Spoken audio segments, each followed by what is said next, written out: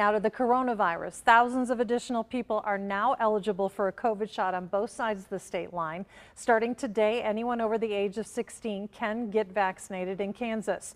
Missouri started phase 2 of its vaccine rollout today. That means people in construction, manufacturing, higher education, and other sectors are eligible. Vaccines should be open to all Missouri adults by April 9th.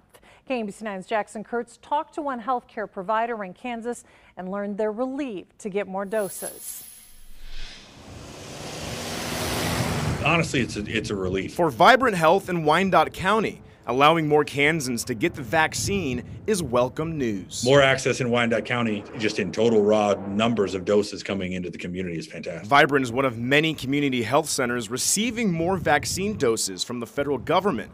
The Kansas City, Kansas healthcare provider plans to open a new vaccine clinic with Children's Mercy, along with using a mobile vaccination unit to distribute the vaccine to more people. Keeping track of and trying to manage the criteria and the phases and who fits and who doesn't fit can put organizations and decision makers in a really tough spot. And this puts us in a spot to just give it to anybody that wants it. Vibrant says vaccinating a community like Wyandotte County that has been disproportionately impacted by COVID is crucial to keep everyone protected from the virus. When we have been able to send out messages to our patients and inquire about their interests, we get a significant response. We can target the people in the most need. In Wyandotte County, Jackson Kurtz, KMBC 9 News. Some community health centers in Missouri will get more money to expand vaccinations. Those clinics are listed on your screen. Congressman Emmanuel Cleaver says the Kansas City area will get nearly $21 million from the American Rescue Plan. The money will also help pay for more COVID testing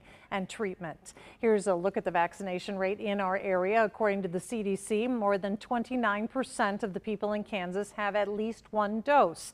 At Missouri, it's 24.9%. That's about the same as the nationwide rate at 28.2%.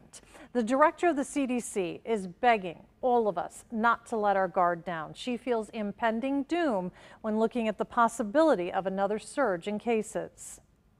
I'm asking you to just hold on a little longer, to get vaccinated when you can, so that all of those people that we all love will still be here when this pandemic ends. Despite that warning, businesses in Jackson County, Missouri return to full capacity before most adults in Missouri can get a vaccine. KMBC 9's Brian Johnson looks at what precautions companies will keep so customers feel safe.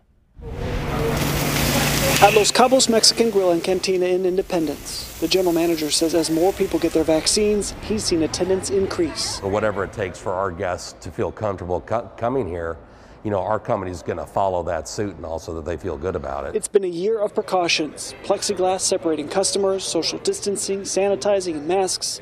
In a week, the restaurant will reopen its outdoor cabana. I feel like they're in the outdoor. Many people haven't dined in at a restaurant in a year. That's why the Chamber of Commerce says even when masks aren't required, many companies may keep using them. None of us want to go backwards. Backwards is not good.